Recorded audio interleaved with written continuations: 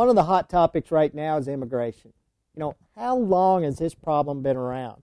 It's been here because the federal government refuses to deal with it. Every election year we hear the politicians promise that they are going to shore up the borders.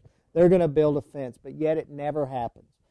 The state of Arizona simply did what they can do to protect the citizens of the state of Arizona, something the federal government should be doing but refuses to. We believe in immigration. We're a country of immigrants, but we do not believe in illegal immigration. We do not want people coming into this country that the very first act that they do is break the law by coming into the country.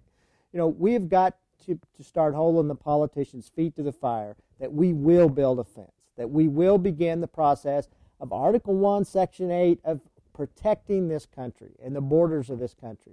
The number one thing we have to do as a country is protect our borders and begin the process of having a border system that discourages illegal immigration and does what it can to make people that want to come to this country legally to pursue freedom like the rest of us want to do, have that opportunity.